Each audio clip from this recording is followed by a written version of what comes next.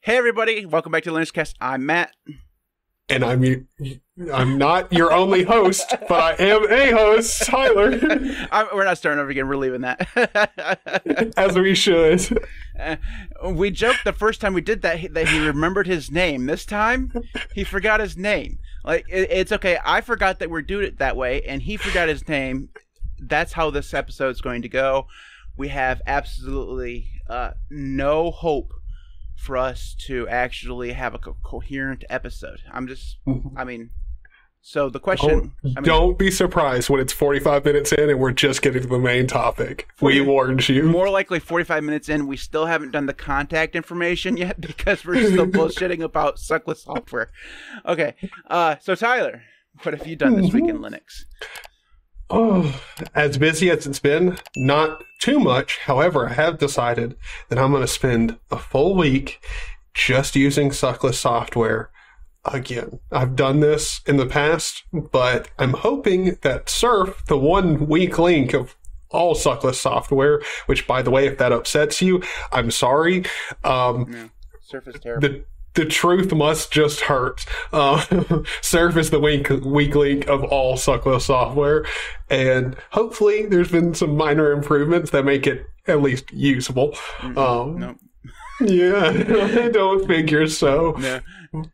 But yeah, I'm going to go ahead and do that and see how it is on my hallway laptop that I'm using, because it's low power as hell, and I can charge it with a USB-C cord, which is nice. But yeah, that's what I'm up to. What you up to? Surf, before we move on to me, Surf is just so slow. I mean, it's just so slow. I mean, it's like noticeably slow. Like, it's not like every once, like, Firefox compared to like Chromium and sometimes is sometimes slower, but you can notice that Surf is slow. Like, it's sometimes just like, sometimes it genuinely surprises you how slow it is. yeah, it's really, it's like, and the thing is, they shouldn't make a browser. Okay, I'm just gonna put this right out there. They shouldn't make one because they don't update their software often enough to be good at doing a browser. Browsers need constant iteration and updates and stuff like that. And here's the thing: their core philosophy does not align with the internet in general. No, like. Now, if they made like a Gemini browser, that would make sense. That would make total sense. But there were like, even just making a web browser in the first, like, you can't be Suckless and make a browser for the web that people are going to actually use. Your core values don't even align with the internet. What are you doing? Because your Suckless philosophy comes straight up against the wall that is JavaScript. You know, exactly. I mean, seriously, it just doesn't. The thing is Qt Browser does it well because it actually, works and it's fast and runs on modern technologies and it's constantly updated. Like every time I do an Arch update, there's an update for Qt Browser. It feels like, and that's just like one guy. Like Qt Browser is like one dude. Like I'm sure there's a community that's supporting it, but like it's ran by like one dude. So I mean, like I don't. Well, see, like, the thing that the reason I can understand and appreciate Chromium more is only because, or not Chromium, good lord, Qt Browser, is because it is the Chromium web engine stripped down, and then all of that plugin UI, all of that, well, UI in general, it's just cleaned and scraped out of there, and you get this nice keyboard-driven environment. And it's got to be easier to maintain than something like a Suckless, where you're using a web engine, but you're also, like, I genuinely don't know what makes Suckless so slow. I don't understand. I will never understand it. Well, because they have no interest in doing anything to speed it up. If they went through and did any tweaking of it to speed it up, then it wouldn't be Suckless anymore. I mean, that's the reason why. I mean, like I said before, they should just not make a browser. It just shouldn't exist. I mean, I understand why they want to have that kind of whole suite of software that goes by their philosophy, but that's the one thing you just really can't do in a Suckless way.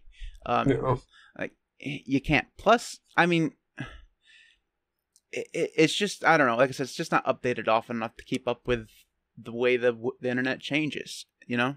All right. So I have 2 things to talk about this week. And I'm going to make a video about the first one. I've been using GNOME now for 5 days, I think. And you have loved every second of it. It's been the best time of your life. Yes. No. No, it hasn't. It has not been as bad as I thought it was going to be. So I will say that. Okay. It is usable. I have used it the whole time without any extensions. 0. The only thing I've done is download Tweak Tools so I could change the theme, because I was not using Adwaita. I was just not going to do that. I would literally die before I ever used that theme. So I have download tweaks and changed the themes, and it's fine. That's all I've done. And then I've gone through and just made it keyboard driven. I mean, that's the way they want you to use GNOME, is through your keyboard. So I've done that. I'm used to using the keyboard to do a window manager, so it makes sense to me. Some of the default key bindings are just the most dumb thing ever. But once I've changed them, it's fine. I have had some instances where it freezes for whatever reason. Like yesterday, I hit the super key in order to get the multitasking view, and it froze there. I had to actually literally restart my computer. It was like I was on Windows Vista again, and I had to hit Control-Alt-Delete. You know, I literally had to go into a TTY and reboot my computer in order for it to come back. And I don't understand. I don't know whether that's an Arch problem or if that's a GNOME problem. It was a pain in the ass. I also still have not managed to get it so that the screen will go to sleep after a certain amount of inactivity. I've not been able to do it. I've looked on the internet every single day since I've started. There's somebody told me to download GNOME Screensaver, which is abandoned, but apparently used to work. That didn't work. The replacement for that was X Screensaver. I downloaded that and made sure that was running. That didn't work. Somebody told me that I just had to lock the screen, so there's a key binding to lock the screen. And so I locked the screen, and all that managed to do was bring up the lock screen for the whole time I was away from my computer. The screen's never turned off. And so I mean, I've tried 5 or 6 different things. There was a bumped my microphone again, but somebody told there was a solution to change like a config file for GTK or something in order to get it done. I tried that. That didn't work. So this whole experience of me trying to get the screens just to turn off, because you know, when I get up and go use the standing desk that I get made fun of, you know, I actually have to get up and go over there and use the standing desk. You know, I want these monitors to turn off after like 10 minutes or something, like whatever it doesn't matter, but it won't work. So the screens stay on, and I don't like that. I like conserving at least a little bit of electricity. You know what I mean? Yeah, just a tiny bit. You know, I do my part, but it's just so I have had that problem before in the past when I used GTK based or GNOME based like desktop environments. Like when I used Budgie for a while, that had the same problem on Arch, because there's some dependency there that's just I'm missing. Like it's some dependency that handles that functionality. The problem is there's no documentation for that functionality at all, so I have no clue what dependency I'm missing, and why it's not bundled with GNOME on Arch in the first place. Whatever that dependency is, I don't understand. It doesn't make any sense to me, and it pisses me off a lot. So that has been a problem with GNOME. I also have just found it boring. Like, I can understand now more why people use it, because there's nothing to do in it other than do your work. You get in there and you do your work. You don't go through and you know mess around with Windows and stuff like that.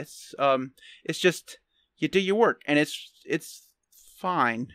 You know, it's not interesting to me whatsoever. You know, I have no interest in changing the color scheme again. Like, it's fine. You know, yeah, it's GNOME. I mean, GNOME don't really change that much. Yeah, it's fine. I don't know. It's not as bad as I thought it would be. It's weird being in a floating window manager again. Like, I can go through and take the window and swirl it around and around and around and around like a fidget spinner. You know. So what I'm hearing is you now love GNOME, yes? I can't wait to go back to a tiling window manager. I'm gonna sounds like love to me. I'm gonna spend the next 2 days in it. So I got Friday and Saturday left. I'm gonna make my video on Saturday. And today I'm gonna go through and install some extensions. The last 2 or 3 days I'm gonna use with some extensions, even though it's outside of the purview of what the GNOME developers want. And I'm gonna install the tiling extension so I can have like a tiling window manager effect. I'm gonna change it so that the dock is available all the time and stuff like that. I'm gonna just do as much tweaking as I want for the next thing and see if that makes GNOME more interesting to me. Because right now it's boring, you know. Like even with like XFCE or Cinnamon or obviously Plasma, there's tons of stuff you can do to tweak it and play around with it. And I guess it goes towards my mentality of always wanting to tweak and mess around with my desktop environment. Maybe there is something to the GNOME madness of not doing that, because really all you can do in GNOME is your work. You can't go through and do anything else. Yeah. I mean, I think that is what it's made for. It is made so that you get your work done, and then like our arguments about it being uncustomizable is sort of like I feel like that's what the devs use right back at us. They're like, yeah, it's not meant for that. It's not meant for customizing. It's not meant for all that stuff. It's just meant for you to hop in and you get your work done. And it generally makes sense. And also has big flashy buttons. So, yay. So once we get to the news item, we'll talk a little bit more about GNOME. So, all right. So the second thing I want to talk about in this section is that I'm having some Linux problems. So I've talked about this before, but my keyboard just periodically stops working, and I have to unplug the keyboard and plug it back in order to get to work. Now, I thought that it was the keyboard itself, so I took this $180 keyboard away and got the God, I don't know what the hell that keyboard is. I don't remember. But anyways, the keyboard that normally sits on that desk, and swapped them around. And because I thought it was the keyboard, so I used that for a few days, and the same thing happens. So it's not the keyboard, it's not the cord, because it was a completely different cord. So the only other two options is it's the operating system, which is Arco, or it's the computer itself. So in hope that it's not a hardware problem, because if it is, I'm screwed. Because you can't buy shit anymore. Unless you have like $1 million. I've started to think about hopping away from Arco, despite the fact that everything else on the system works fantastically. I don't want to hop so bad. And I've been dragging my feet because I talked about it 2 days ago. I was going to do it 2 days ago, but I just so don't want to do it because everything else works so good. So yeah, I'm in the process of thinking about distro hopping again. I'm not sure where I would go. I know where like Joshua Lee and F Society and all those guys would want me to go. I guess it's not going to be Gentoo. I'm just sorry, it's not going to be Gentoo. So it's going to be. I just don't know what distro I'm going to end up landing on yet. Well, don't worry, it's a long road to heaven, man. And when you end up in Gentoo, I mean heaven, we'll have to talk, man. See, the thing is, I'm tempted. Somebody asked me, I think it was Joshua on Patron, asked me what the big deal about the AUR is and why Arch users hate leaving the AUR behind. And the thing is I've never gone into an Arch-based system and not been able to go through and download a piece of software that I wanted. As long as the AUR is enabled, I can find any piece of software. I've never found a single piece of software ever that wasn't in the AUR.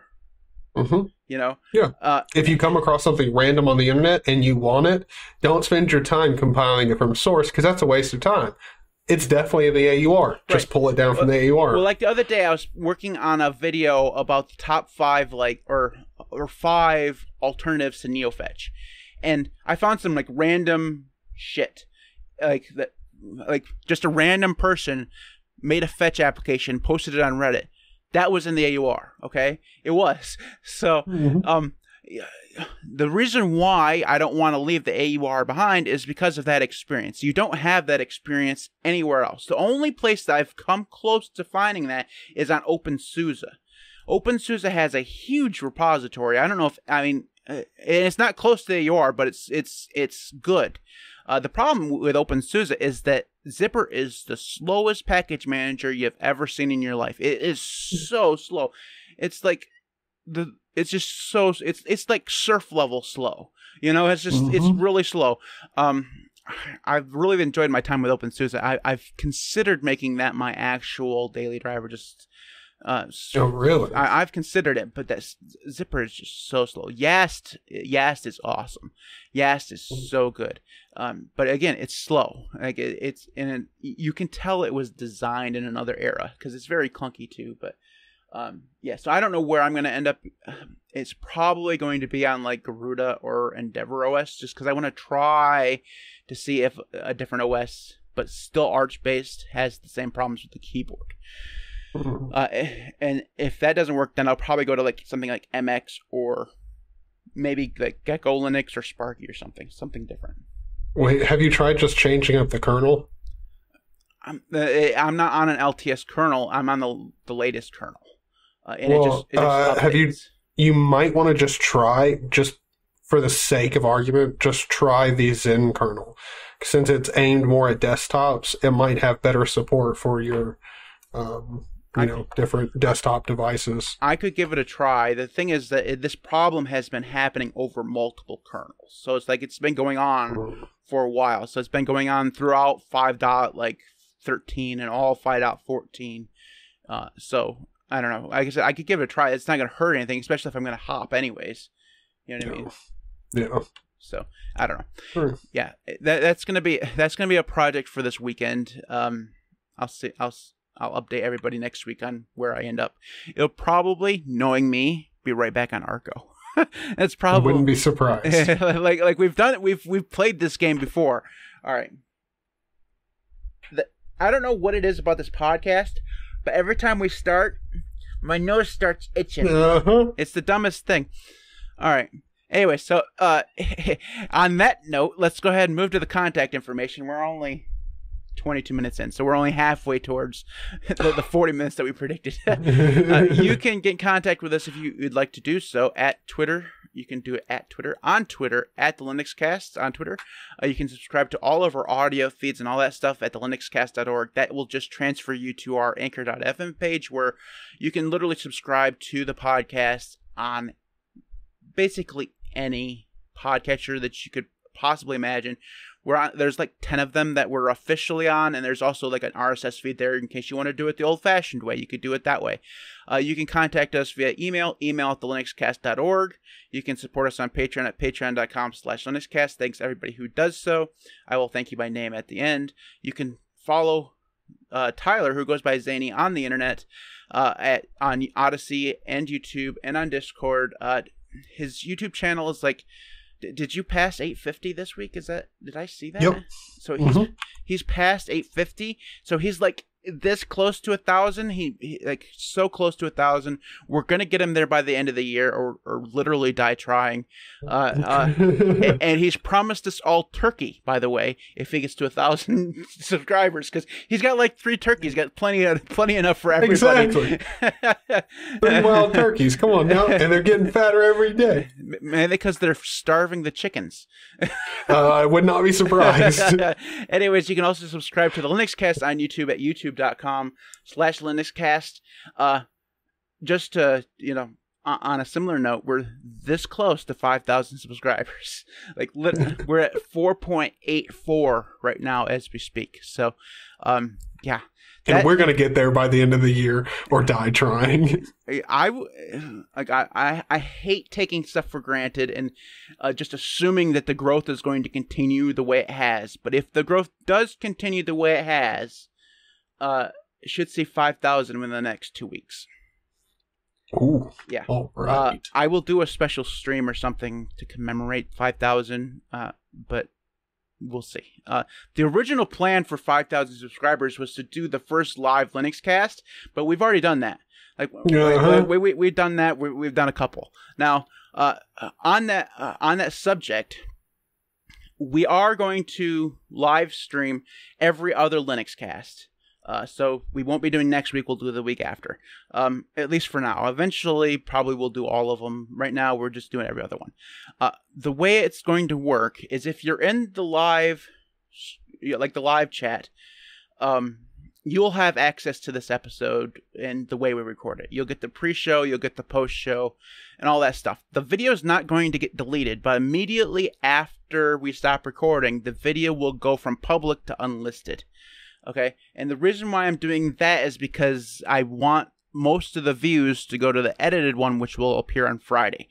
It's when we did the whole split thing where I left both of them up, it split the views. We got the same amount of views total if I combined them. It just messed with my OCD, the fact that we split them. So don't mind me, I'm crazy town. It's just we're gonna try it this way. There's a good chance later on I'll change it again because that's what I do. But for now, what I probably will do is put a link to the unlisted video in the show notes, so if you want to go back and watch the chat, you can. For the most part, all we do during the pre-show is bullshit about chickens and donkeys. And although I don't think we talked about donkeys, we talked about sheep and we talked about chickens and turkeys and wagons. Yeah, that's basically what we talked about during the pre-show. So you don't miss much. You don't miss much. Anyways, so that's what's happening with that. Subject to change because I'm experimenting. That's the reason why we're only doing it every other one. Anyways, okay. Gentoo or 9 front for the 5K special, says F Society. No. No. With the right amount of donations on Patreon, it could be a Gentoo. I was gonna say, we know when Gentoo will happen. Okay. So anyways, that is contact information. Now, every single week, Tyler and I scour the internet for amazing Linux news links, and we come up with one each. And this week, we actually managed to find 2 links that were actually news, which is better than last week. Impressive. Like usually one or the other of us choose something different, but this week they're actually news. So Tyler, what news item did you choose this week? A glorious little article on Valve's new stable Steam client update that has now brought some improved features for us, including Pipewire you can now do desktop capture from Pipewire. All you have to do is use the -Pipewire command line option when you launch the Steam client, which is awesome. And another one that I think is really good, since our main topic is pretty much about slower internet speeds and being best or worst for that. It also reduces the size of the Vulkan pre-caching stuff that you've got to download when you're going to play a game using Proton. So that's really awesome. And for those of you who are unlimited or capped data from your provider, amazing. Because we all know just how big some freaking games are. Call of Duty, just expecting you to have an extra 160 gigs for it, just cause you rich like that. So every little bit they can scrape off of the extra bits and pieces that you have to download to be able to play stuff like that. Awesome. Yeah, that is cool. I wonder. Well, do you? I mean, they have a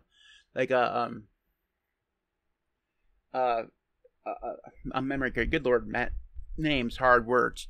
They have a memory card slot on the Steam Deck. So, do you think there'd be a service from somebody, probably not Valve itself, but that sells memory game cartridges for the Steam Deck? That'd be actually kind of really cool. Even if it was just retro games or something like that. I know most people will just download that stuff, but it'd be kind of actually cool to for people who couldn't have access to the internet to be able to go out and just say, you know what, I bought a few game cartridges with Mario on it or something. That'd be kind of cool. Yeah. Well, see, the problem with that though is it's because it's going to be on it's essentially just a micro SD card slot. I don't think many game publishers are going to be interested in making their games for just on that format. Yeah, it's not going to be the big ones. I'm talking about more like small, like Linuxy developers. Maybe. I just don't know though, because if you've already got a big micro SD card slot in there, or already a big micro SD in there, why not just download your small indie game to the SD card that you've already got? But then also when it comes to distributing like retro games and stuff, I mean, already how you're acquiring those games is not technically the most legal route ever if you're downloading the ROM. So yeah, true. Yeah, I don't know. It was just thought. But it is a cool idea. People definitely could do the whole, behind closed doors, like, hey, here's a game cartridge with like all of the NES games on it. Well, see, it's just I missed the days of actually having game cartridges. Like, it's just like you remember you go, because there was something special about going to like even just like the local electronics store and buying the Mario Kart game, or getting Mario 64 in a cartridge for Christmas. Like you actually got something. Like nowadays, if your parents give you like a video game for Christmas, what they're actually doing is handing you like a Steam redemption code. Like, ooh, this was really fun to unwrap, like I don't know. Maybe I'm just getting old. It's like that. It's a lot harder. Digital games are completely taking away the fun aspect of getting a game. Like unwrapping it and then having it to like hold on to for a long time. Yeah, so I remember vividly the Nintendo 64, getting that for Christmas from my mom and dad, and I remember how just totally excited I was to get it, because it was my first brand new console. Every console I had before that had come from like a garage sale. Like we never bought a brand new one before that one, and it was just, it was such a special memory that I have in my head. Like nowadays, first of all, I don't console game anymore, but also their games, like $80 a game is just way too expensive for me. I don't. It's just dumb. All right. Or if you want to get the premium edition, just spend $130. You got it. You pay $80 for the game, and then you don't get the whole game. If you want more, you have to get the down DLC, which costs even more money. This is why I'm not a gamer. It's one of the reasons. The other reason is I'm terrible at games. But I've been playing. So this is dumb. I got on my phone. I've been playing a game called, let me look at this. It's called Apple Night, and it is like a 2D scroller type thing. It's really, really fun. There's another one called Dan the Man, which is also similar, and that one is less Mario and more I don't know really how to explain it other than he beats the crap out of people in 2D. It's kind of fun. It's really fun. Anyways, some mobile games have turned my thing. Anyways, you said mobile games. Guess what game I downloaded? Clash of Clans? Did you download Clash of Clans? Yeah. I should download it. We should create our own clan. I don't actually have it downloaded anymore. I had it on my old phone, but when I switched to my new phone, I didn't re-download it because unacceptable. That was one of the core reasons that you said you couldn't get a Linux phone. You have to at least keep it. Yeah. Well, the problem is I was so reluctant to join into a clan again, because when you join into a clan, you have to there's a responsibility to be there and participate and do wars and stuff like that, because they have like every 2 days you have a war, like a clan war where clans compete against each other. And if you get put into a war, you have to be there. And if you don't, your whole clan suffers because everyone has to do their 2 battles, right? So I didn't want that responsibility again. It was too much of a time thing, because also at the beginning of the month they have something called clan war leagues, where a whole bunch of clans are put into a league and they compete against other leagues, and that takes place for the first 7 days of the month, and you have just one battle each day, but it's still something that you have to remember to do, and it just was something that I wasn't, I know. I mean, being a clan leader is tough work. I totally understand, man. It definitely is. So maybe I will have to download it again, and we'll have to play that. That'd be fun. All right. Anyways, wow, that was. It was still gaming, so it was on topic. Okay. All right. My topic for the week is more GNOME stuff. I've had GNOME on the mind because I've been using GNOME, so I've been paying attention. You love GNOME. You keep going. You didn't hear me. I killed him. Dead. All right, so GNOME 42, which will be the next release of GNOME, is finally going to have a Gnark. Gnark? I was going to call it a Gnark mode. A Gnark mode. They need to call it that. This is not KDE where you got to put a K in front of everything, okay, man? It's all right. They're going to finally have a dark mode preference, and they're doing it in a weird way. It's not going to be changing themes. So, like, normally when you want to change a theme in GNOME, you change to a dark theme. You change to Adawate Dark or whatever it is. They're doing something a little bit different. I didn't really understand it. And leave it to GNOME to do things the hardest way possible. I mean, literally, you have a dark theme. Like, Adawate has a dark theme. Just swap that thing over. And literally, I don't understand. Like, this is a color code situation where it's just literally changing color codes for the widgets or whatever. I mean, I'm not a developer, so I'm assuming there has to be more to it than that. There has to be something that has stopped them from doing that from, the beginning. Hold up. No, I'm going to go ahead and stop you there. I won't let any developer convince me that changing hex codes is that difficult. Well, nah. I mean, if you can already display all of this information and everything, you can go and change the hex codes for it. Like, don't try and convince. There might be a lot of different hex codes to change. I'll agree with you there. It's time consuming, but it's not difficult.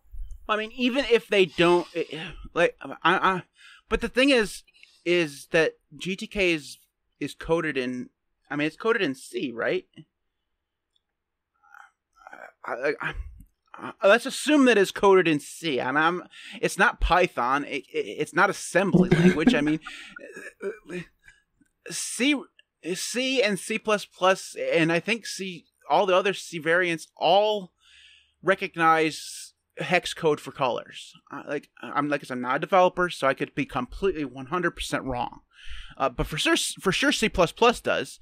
So, because we know that from DWM, it does support hex codes. So, I mean, the changing colors. Now, there has to, maybe the assets themselves would have to be changed, but it doesn't, maybe that's not how they defined the colors. Maybe they didn't define the colors as hex codes. I mean, even then, again, you're just changing the color code. Well, I mean, if it is the assets themselves that are the colors, and it's not defined by color codes, but instead like like the button itself is like an actual image, like it's like a PNG file or something. Like, first of all, if that's the way you're doing this, what is this? The 1990? We have so many more problems if that's the case. So there has to be something. There has to be something other than their stupid path that they've set themselves on. There has to be something that has prevented them from doing this before. And I don't know what it is, but at least it is happening. So there will be a dark mode in GNOME 42. Whether or not it'll be a good dark mode, we are going to have to wait to see. The thing is I think that they will end up getting way too much credit for this. Okay? So, like, Elementary OS 6, for all intents and purposes, was a complete step back from Elementary OS 5. Like, in terms of functionality and software availability and stuff like that. Now, they did have some cool accessibility features that are good, and they spent some time on. But the vast majority of their work for Elementary OS 6 was spent with two things. Dark mode and instituting Flatpaks, which actually made Elementary OS 6 worse. Okay? Yep. But it got good reviews because the dark theme was so good. right? It made it look very pretty. And I think that the same thing is going to happen with Gnome, that they'll get a lot of credit for having a dark mode, even though they're years late, even though it was literally not the hardest thing ever. But I think they'll get so much more credit for doing this and being community forward. Oh, look at this. We're listening to the community. They wanted a dark theme. Here you go. And that's totally not... like, this one thing does not wash away the rest of the stinkiness that is on GNOME because of their lack of interest in allowing people to customize. If they truly wanted people if they truly wanted, I mean, this is like the 4th week in a row we've talked about this, so we don't really need to belabor the point, but seriously, just allow people to install extensions from the App Store. Like, no more. Like, it's literally all you have to do. Like, all you have to do, make extensions first-class citizens, and we're good. Like, I don't even care about the themes. Like, you're gonna have a dark theme, dark and light theme. That's all you need. I can understand not wanting a third part to mess around with third-party, themes or whatever. Fine, whatever. I don't care. I would like it, but leave that to the hacking community. But the extensions are supposed to be part of your system, and you have to go to a web browser, install a web extension, in order to install them. It's the dumbest thing. The one thing I am interested, though, is I wonder if after GNOME gets its own baked-in dark mode, if we'll start seeing people commenting more on wanting a change in the look of a Dwayta, just because of how, like, contrasted with black behind it. I have a feeling that you'll notice just how much like, well, poo-poo it looks. They have to, Tyler. They have to change that icon theme. Like, that would look absolutely like garbage with a dark theme.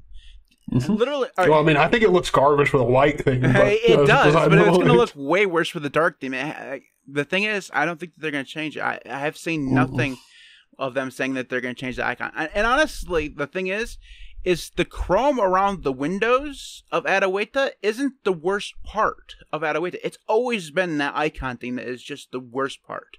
It's so bad. I don't know what designer out there thought that this was a good idea, but those icons are atrocious, and they need to take their design card away from that person. Like, that person should not be allowed to design things for like 90 days and have to go back to like design. They should get like a YouTube like ban like for a little bit. Like, you got a strike, boy. You just need to calm down. Like you need to go to like Envato Elements or like one of those touchplus.com or something, and have yourself a tutorial in GIMP or Inkscape or something in good design, because that is, I mean, obviously design is very subjective, but I only know a few people that like that icon theme.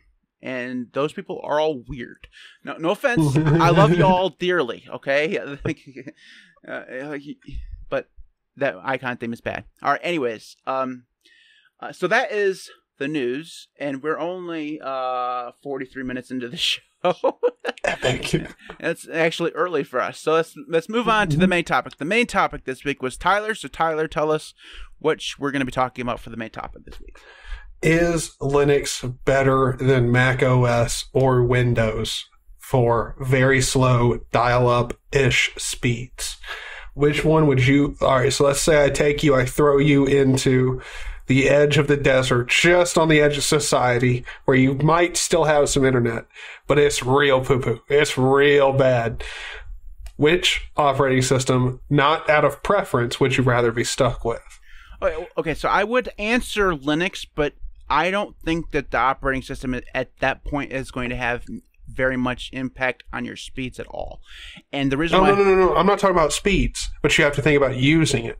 So I guess here's a better question. Which one out of those operating systems would you rather get an update for? No, okay, you're going to have to say it again. You cut out there through the sentence. Which one of those operating systems would you rather get an update for? Well, that's easy. I would rather have something like Ubuntu or Debian Linux, because you're only going to get updates every once in a while for them. And if you don't update, on those. You're not going to break your system when you do update. So definitely Linux, because you're not forced to update on Linux. You can go through and just use your computer forever. I mean, even if you chose Arch in that scenario, you can just use your computer forever and ever and not update. Granted, if you tried to update, then you'd probably break stuff. But with Windows, especially Windows, you're forced to update. Like, you have no choice unless you buy the enterprise version of Windows. You have to update. You can continue to put it off. I think you can every 7 days. You have to go into the settings and tell it to not update for 7 days. You have to do that every 7 days. You can do that, but I think they limit you that to 3 tries, and after that, they force you to update. And the thing about Windows Update is it's always in the background, so you don't even know if it's updating. So you, when you said dial-up, I got a little scared away because I know there are still people who use dial-up. Like, there are a lot of people who still use dial-up, but I think a lot of people are still using like DSL. Like, DSL is much more popular, even more than dial-up is. And the thing about DSL is the farther you are away from like the node, the slower it is, because it's all it's based on like line of sight or whatever, however it works. But if you're in like a DSL situation, I wouldn't want to run Windows because it's going to force you to update. The difference is, I would say, is that at least with Windows, you're only updating the operating system. With Linux, when you do an update, it updates everything. So it updates your browser, it updates every single piece of software you have. So that is going to play into the scenario a little bit, because you're going to be downloading more, I think, with Linux than you would necessarily with Windows, because you're not updating everything when you update with Windows. Granted, but again, you're not forced to do that.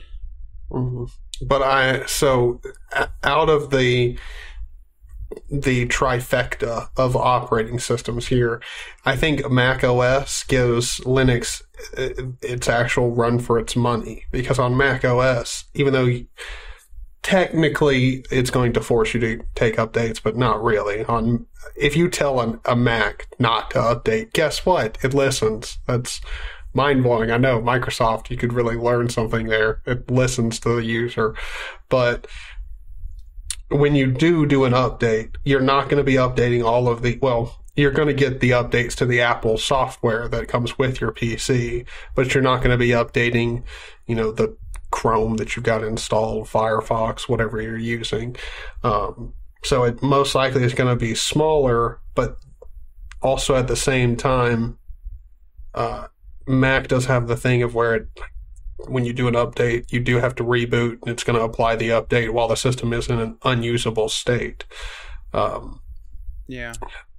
But I think Macs do a much better job at compressing their stuff than Windows does. Maybe even a better job than Linux does in a lot of cases. So you might end up with a smaller download.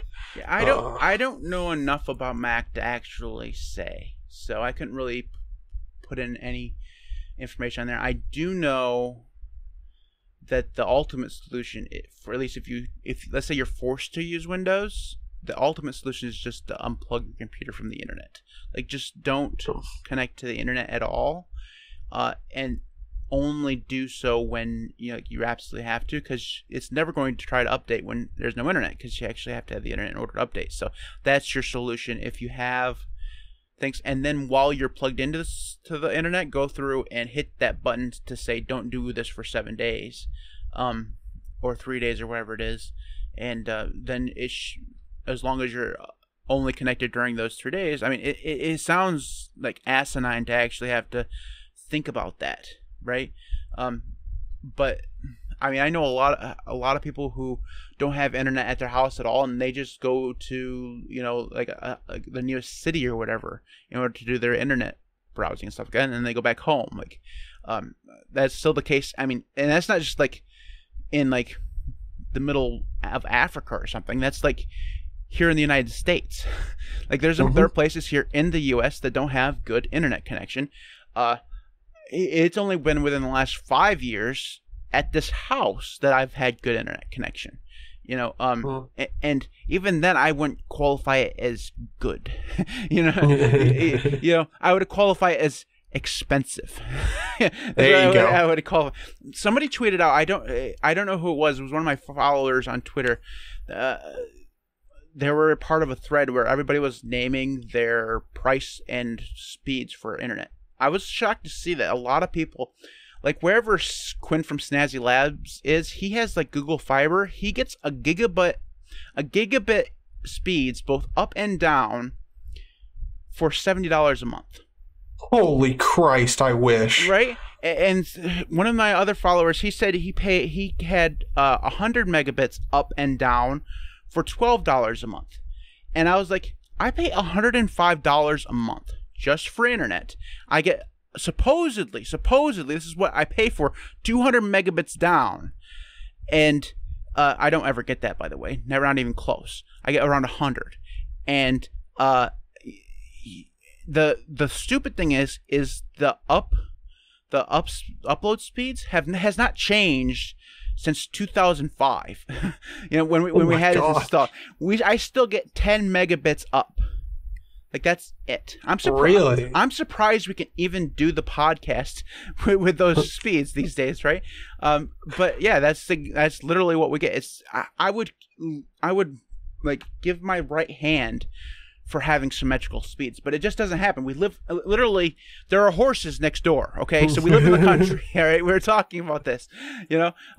So the thing about internet is everywhere it seems to be a mess. And I know it's kind of off topic, but it just, I mean, it's not really. I mean, we are talking about internet speeds. It just bothers me. I think it bothers everybody, but what are we going to do about it? Because what can we do about it? Like if if you're in a place, you literally have one choice for internet, whether it's, Comcast or I have WoW, which, whatever. I mean, the last thing I would say when I talk about the service and from this company would be wow. That's not an exclamation I would be using. So let's transition a little bit into old hardware, because when you brought up this topic, I kind of thought about older hardware, because I have an old ThinkPad. I have that computer behind me that they're all older. And I find it really interesting that Linux still does such a good job on older hardware. And I'm not just talking like LXQt or, Linux Lite or, the puppy Linux, the distros that are meant for lower end hardware. Even on that ThinkPad, which has a 2011 processor in it. Like, it's a 10-year-old processor. I can still run like KDE Plasma on that system, and it runs fine. Like, and like the most recent KDE Plasma, like Ubuntu or Arch or whatever, and that just continually astonishes me. Like, it's so good. I mean, that's the reason why I use Linux.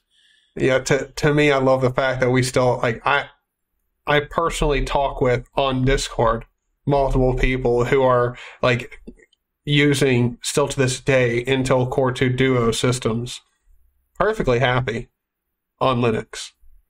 If it was Windows, could you imagine trying to use a Core 2 Duo on a Windows 11 or 10? It would set itself on fire, I'm pretty sure.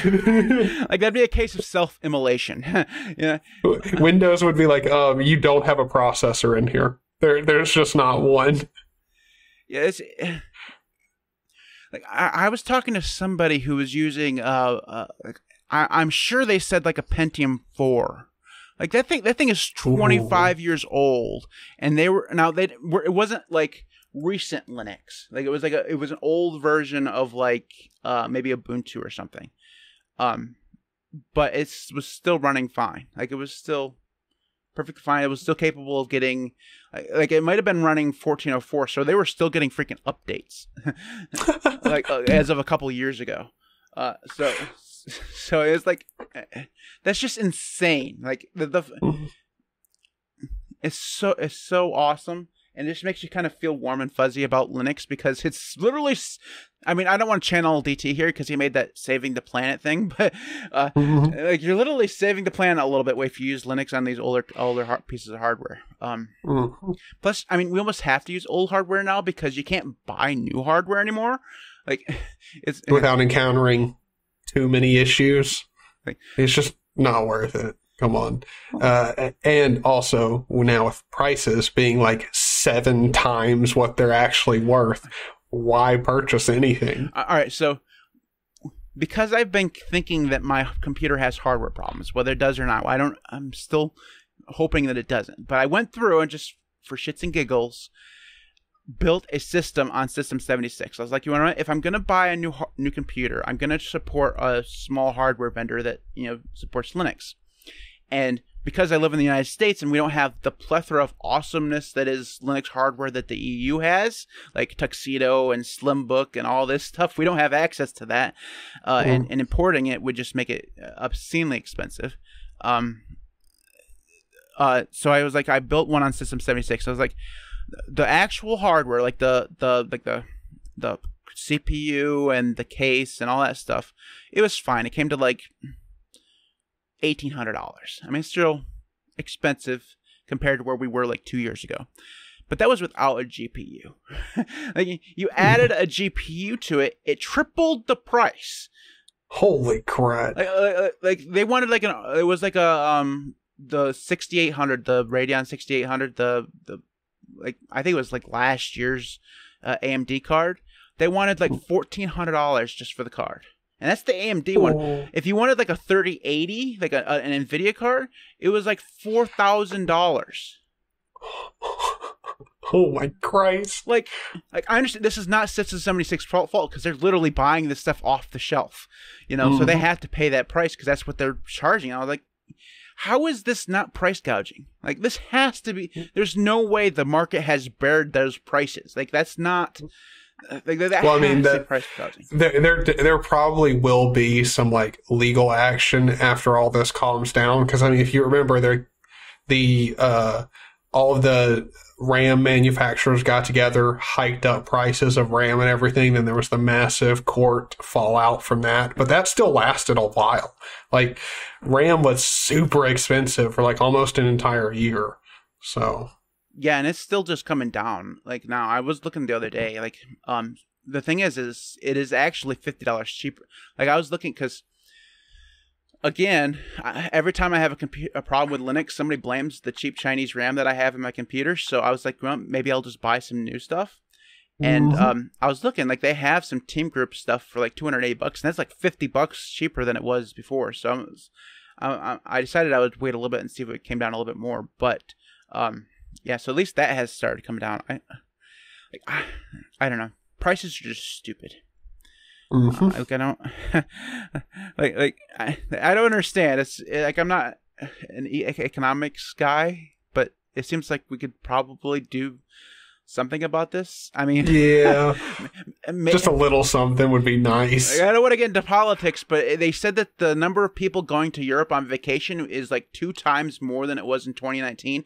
Maybe if fewer people were going on vacation, more people are actually, working. I mean, we have ships waiting at the docks that have our shit on them. Let's get that stuff off from there. Then you can go on vacation. All right, like I would go do that stuff, but I have a job, okay? like I'm already working here, all right? It's all right. Anyways, anything else to say on the internet thing before we move on, Tyler? Nope. Think we're good. All right, good. Moral of the story: use Linux in all situations. What kind of fucking question was that, Tyler? Use fucking Linux. I mean, it wasn't even a question. Of course you use Linux. I mean, come on. Anyways, let's moving on. Every week, Tyler and I choose something. We use apps. We do picks. I call them apps. I call them picks. It doesn't matter what the hell the section is called. Usually it's apps. But so picks of the week. Tyler, what is your pick of the week? Mine is TurboStat, which is a beautiful little command line program, which, if you're familiar with like lm-sensors or the sensors command, it essentially just is going to spit out a lot more information. You're going to get processor topology, frequency, idle power state, statistics, temperature, power, all that good stuff. Like one of the things about it that I really like is you get the full breakdown between like TDI and all the other different, like, it gives you a very good readout of all of your system's informations. And if you were looking for something like you wanted to do some torture testing or just make sure that your system is thermally stable, Turbostat is a great program for that. And also if you're like me and you had something where that, something weird going on with your temperatures at idle and you wanted to figure out why, Turbostat will help you do that within minutes. It's beautiful. Is it just for the CPU, or will it also do like GPU temperatures and stuff? It depends. I'm pretty sure that it does support some GPUs and will give you some statistics on them. But you shouldn't expect it. That like it should. That if it does recognize your graphics card or anything extra like that and gives you readouts, like it did recognize my AIO was in there, so it gave me a pump readout, but it didn't give me anything else. Like it didn't recognize the fans or anything like that. But yeah. Further than your CPU and memory and stuff like that, if anything else works, that's just a nice little cherry on top. But for your main system specs, like your CPU, yeah, you're going to get a really good readout of info there. Okay, I'll definitely give that a try. That's cool. I need to redo my temperature script for my bar, so I've always used LM sensors for that, but maybe I'll try this instead. All right, so my pick of the week is something called Time Trap. And basically what Time Trap is a time tracking application, CLI application, that allows you to keep track of time. It's literally all it does. It's very powerful, has a ton of different things. You can go through and keep track of different projects. You can keep track of different, you can have different sheets for like time tracking your like clocking in, stuff like that if you do that stuff. This is really cool if you are like a freelancer or whatever, and you have been taking freelance jobs where you have to keep track of your time worked because you get paid by the hour. This can do that, and you can also have it saved so that you can then send it to the client if you need to, so that they can actually read it in a reasonable way of doing it, because it will output to certain formats and stuff like that, so it can be sent to other places, and it's really cool. So if you enjoy using things that are in the terminal and you don't want to have to deal with, because if you've done any freelancing at all, you know that the time tracking applications that usually come with things like Upwork or any of those like freelancing websites, those things are almost always utterly garbage. At one point, they no longer are, but at one point they were all coded in Adobe Air. Like, right? Christ, what? Right? Because that's how they did it, so they could be cross-platform, right? Because they needed that was before the days of Electron. That's probably what they're in now is Electron, but what they needed to do was to be able to have an application that worked across platform that would take periodic screenshots so that you could show proof of work, so you could prove that you were going through and doing this. Now, Time Trap, as far as I know, won't take those screenshots. Like I said, I haven't played around with it that much, but I don't think it will do that. But it will at least allow you to keep track of your time. So if that whether or not that's something you're doing for a client or it's something that you just do because you want to keep track of how much time you've been spending on a project or whatever, Time Trap is actually really cool, very powerful, and obviously in the terminal, so you get your nerd cred as well. So it's written in Ruby, so if you're gonna get into the code, you'd have to know some Ruby, but it is very good, and I've noticed that it's actually really, really fast. So it's not something that you have to worry about taking too much resources in terms of time and stuff. So it's actually really good. And if you go through and do assign aliases to several of like the flags and stuff like that, you can go through and just have aliases so that you don't have to type out everything that you would normally have to type out if you're using the application. So aliases are actually really good for this application as well. So that's Time Trap. I don't know why In some places it's called Time Strap, and sometimes it's called Time Trap, but it is Time Trap. I wrote Time Strap, but it is Time Trap. Okay. Because typing is hard as well as speaking. So, yeah. So, coming up next week on the podcast, we're going to be talking about the best color schemes. So that should be a fun and entertaining thing. So what I think we'll do, Tyler, is we'll each come up with our top 3 color schemes, and that are like official, someone else created color schemes, like whatever, and we'll talk about them. How in depth we'll get, I don't know. It's going to be the nerdiest episode you've ever come across, because I mean, who else is going to sit there and talk about color schemes for like half an hour? And that's definitely going to be fun. Anyways, so that's coming up then. The episode after that is our GitLab challenge. So I actually have to go through and actually do that now. So same. We have to. So that'll be the episode after that. So that is it for on this episode. Before I go, I'd like to take a moment to thank current patrons: Devon, Chris, EastCoastWeb, Gentoo is Fun 2, Patrick L, Marcus, Maeglin, Sven, Jackson, Knife Tool, Steve A, Mitchell, ArchSinner, Marek, Camp, Joshua Lee, JDawg, and the BSD's Rock. And my patrons keep continuing to troll me with their names. The BSD's Rock and Gentoo is Fun 2. Love you guys. Keep your names as they are, because I finally got this thing down so I can save them without having to, realize the Gentoo is fun too. Gentoo is fun too. Of course, Gentoo is fun too. Gentoo is fun too for other people. All right, but it's good. Anyways, so that is this for this time. We'll see you next week.